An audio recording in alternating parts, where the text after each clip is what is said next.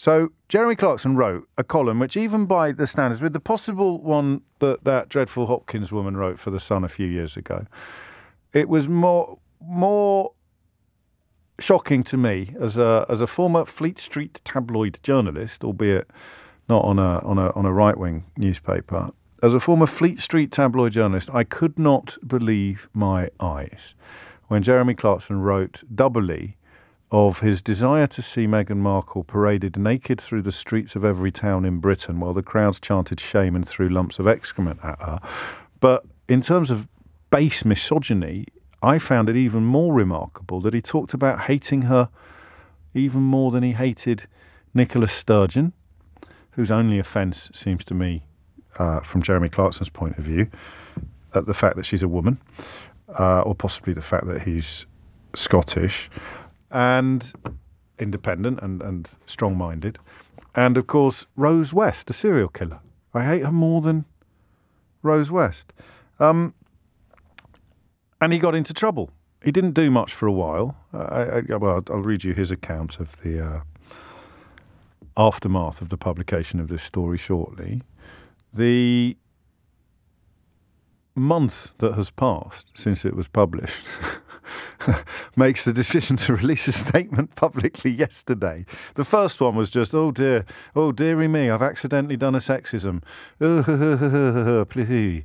And it was pathetic, the original apology. We said so at the time, and we shall say so again now. Dearie me, I've done a sexism. In fact, it ties in with the conversation we were having in the first hour of this morning about a toxic culture of misogyny, about the kind of comments that female police officers routinely encounter at work. That idea that it's absolutely fine to talk about women like this, nothing wrong with it at all. And if you don't like it, if you don't go along with it, then you're frigid, is probably a word that's often used. Or you're just a killjoy, you're just this, you're just that, you're just the other. Precisely the kind of approach that defenders of Jeremy Clarkson would adopt if they were trying to explain why Meghan Markle shouldn't be disgusted, outraged, upset, devastated at being publicly, very publicly, adjudged to be less appealing than a serial killer. But they didn't see it coming. That's what I partly find fascinating about this story. As quite a close observer of matters media, they didn't see it coming, and I know why. Actually, rein in the ego a bit, son. I think I know why. And I'll tell you. I think it's because they all bets are off with Meghan Markle. For reasons that Harry touches upon in quite a lot of detail in his new book, all of the rules, and there aren't many rules, there really aren't many rules when it comes to what columnists can and can't write, but there are a few. At least there usually are a few. I think that somehow the sort of collective hysteria that the British media has indulged in with regard to this woman, and to a lesser extent her husband, the collective hysteria has seen a complete abandonment of even the, I nearly used a phrase very popular in Private Eye magazine there, which I'm not allowed to say on the radio, the so-called standards in British tabloid journalism that are little better than a fig leaf do actually exist. There are lines you cannot cross when writing about public figures who have done nothing wrong, public figures who have committed no crime, public figures who are responsible for no offence and who have hurt nobody. There are lines that you can't cross. But they lifted those lines for Meghan Markle because this story is not just about Jeremy Clarkson. It's also about everyone who read his column and decided that there was absolutely no problem whatsoever with putting it in the newspaper. I don't know how many people would be involved in that editorial chain, but there would be some. And then, of course, you have the added horror of the political editor of the BBC having the editor of The Sun on the television on the Sunday morning following the publication of this article, while the entire country was in uproar, and she failed utterly. She's not the political editor anymore. Laura Koonsberg, she's got her own show now on Sunday mornings, completely failing to ask the editor of The Sun a single sniff of a question about this absolutely incredible story that is still rumbling a month later. But that's between her and her employers, I suppose. But that's how it happened. In that even, I mean, I'm trying to think of a way of explaining this from your line of work rather than mine. But, oh yeah, here you go. So we'll do it the other way round, right? So imagine that the boss's daughter works with you, and she doesn't have to obey any of the rules that everybody else has to obey. She gets away with murder on a daily basis, but it turns out there is actually one thing she can do that will actually result in disciplinary action. It's like the opposite of that. Meghan Markle, you can say what you want, you can write what you want, you can print whatever vicious, bilious nonsense you please, because it's her. You know, absolute stuffer. I mean, it's write what you want, lads. Anything at all. In fact, the women can go further because then they've got even more of a fig leaf. Sarah, fill your boots. Alison, seriously, do your worst. Anything you've got, pull them all out. Go, all stops removed. I know you've been pretty vile about various other people over the years, but on this one, with this woman, I want you to rewrite the rule book. I want you to launch the abuse of this woman into the stratosphere. Incredibly, for someone as old and experienced as him, Jeremy Clarkson managed to go too far. But the reason why it happened is because all modes of self-censorship or common decency or basic expectations of something remotely resembling decency is the word I'm running with, they've been suspended. That's how it happened, all right? And not just suspended for him, who wrote it, but for everyone who read it on its way from his fevered imagination onto the pages of Rupert Murdoch's Sun newspaper. And then they did what they always do.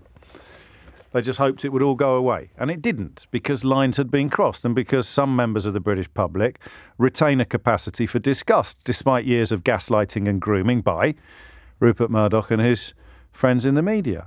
So it wasn't so much writing about a naked Meghan being pelted with excrement. It was the Rose West comparison that stuck most in my craw. Anyway, you know the chronology. The Sun apologised a few days later for the December article, removed it from its website, apparently at his urging. Emily Clarkson, who is the daughter of Jeremy Clarkson, made clear her disgust at what her father had done and indeed the role it plays in the broader picture of misogyny. And he issued the following apology, which is, I mean, for a man who's supposed to be fearless, for a man who's supposed to be, you know, a man who prides himself on, I'll tell you what. So it's just pathetic. It's like a mewling schoolboy. Oh dear, he wrote, I've rather put my foot in it. In a column I wrote about Meghan, I made a clumsy reference to a scene in Game of Thrones, and this has gone down badly with a great many people. I'm horrified to have caused so much hurt, and I shall be more careful in future. And then he laughed all the way to the pub. Except, of course, he hasn't apologised to Meghan Markle and he hasn't referenced Rose West. So if the story's still bubbling away a month later and he's apparently facing the end of employment with an organisation like Amazon, he's obviously decided, completely coincidentally, that he needs to return to the fray and offer up a more fulsome apology, which reads as follows. One of the strange things I've noticed in recent times is that whenever an MP or a well-known person is asked to apologise for something, no matter how heartfelt or profound that apology may be, it's never enough for the people who called for it in the first place. Poor me, poor me, poor me, poor me, a drink. So I'm going to try and buck the trend this morning with an apology for the things I said in a Sun column recently about Meghan Markle. I really am sorry. All the way from the balls of my feet to the follicles on my head, this is me putting my hands up. It's a mea culpa with bells on. Usually I read what I've written to someone else before filing, but I was home alone on that fateful day and in a hurry. So when I'd finished, I just pressed send, and then when the column appeared the next day, the landmine exploded. It was a slow rumble to start with, and I ignored it. But remember, this is an absolutely deep and sincere apology. But then the rumble got louder, so I picked up a copy of The Sun to see what all the fuss was about. This is weird. We've all been there, I guess. In that precise moment when we suddenly realise we've completely messed up, you're sweaty and cold at the same time and your head pounds and you feel sick. This is how he now describes what he described at the time as having rather put his foot in it. I mean, there's a world of difference between, oh dear, I've rather put my foot in it, and you are sweaty and cold at the same time and your head pounds and you feel sick. I couldn't believe what I was reading. Oh, I've got something in common. Had I really said that? It was horrible. I knew what had happened straight away. I'd been thinking of a scene in Game of Thrones, but I'd forgotten to mention this, so it looked like I was actually calling for revolting violence to rain down on Meghan's head. I was very angry with myself, because in all those controversial days on Top Gear, when I was accused of all sorts of things, it was very rarely sexism. Yeah. That's right, because you compared her to two men, didn't you, when you talked about hating her on a cellular level? You said, I hate her more than Fred West and Rishi. Oh, no, you didn't, mate. You chose women. but you're definitely not a misogynist. We never did women can't park gags, for instance. Is it too late to get him canonised? They never did women can't park gags on Top Gear. Is it too late to put him up for sainthood, do you think? Is it? Or suggested that powerful cars were only for men. Yeah, there's a big shock here. Television presenters trying not to alienate potentially half of their audience. I'll give the man a medal. And I was thrilled when Jodie Kidd and Ellen MacArthur set fastest ever laps in our reasonably priced car. Pardon? What? You compared her to a serial killer and said you preferred the serial killer, and you think the fact that Jodie Kidd drove a car quickly round a track on your old television programme somehow exonerates you from the allegation of misogyny? Mate, I think you should have read this to somebody before you sent it. Never mind the actual article. But he's not finished. He says, I'm just not sexist. Which is, of course, what all sexists say. And I abhor violence against women.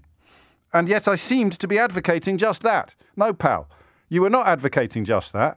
You weren't seeming to advocate just that. You were advocating just that. And for a man who abhors violence against women, how could you possibly hate someone who has committed no violence against women more than someone who killed several women after torturing them with her husband? Nothing says I abhor violence against women than saying, here's a blameless princess who I've got a problem with for reasons I can't really explain, but I had dinner with her mother-in-law last week, and I hate her more than an actual serial killer, but I abhor violence against women. Oh, and Ellen MacArthur once drove a car really quickly round a track on a television programme I used to present, so how could I possibly be a misogynist? It's pathetic. But it's not the worst thing. It's not the worst thing about it. He also revealed, I think, that he had... Yeah, here you go. I was mortified, and so was everyone else. Oh, bless him. Bless him. My phone went mad. Very close friends were furious. Even my own daughter took to Instagram to denounce me. What do you mean, even my own daughter? I imagine she was at the front of the queue, mate. The son quickly apologised, and I tried to explain myself. Oh, I've told you how he tried to explain myself. Oh dear, I've rather put my foot in it. It's gone down badly with a great many people. I'm horrified to have caused so much hurt, and I shall be more careful in future. I therefore wrote to everyone who works with me saying how sorry I was, and then on Christmas morning I emailed Harry and Meghan in California to apologise to them too. That's just weird, isn't it? Christmas morning. I said I was baffled by what they had been saying on TV. Why? That's sorry but, mate. Oh, I'm writing to apologise. By the way, I'm really baffled by what you've been saying on TV. What? Who cares what you think about what they've been saying on TV? You've just compared this woman unfavourably to a serial killer, and you think they're still going to be interested in your opinion about their television? But anyway, on he goes. I emailed Harry and Meghan in California to apologise to them too. Over the last 30 years, I've written very nearly 5,000 newspaper and magazine columns, so it was inevitable that one day I'd do a Harry Kane and Sky one of the damn things. No, it wasn't, mate. No, it wasn't inevitable. Which is what happened with the piece about Meghan. Bringing Harry Kane into it. What's he done to deserve this? Absolutely unbelievable. But that's not the worst thing about it. The worst thing about it came later. I'll tell you what it is. After the very latest news headlines with Amelia Cox.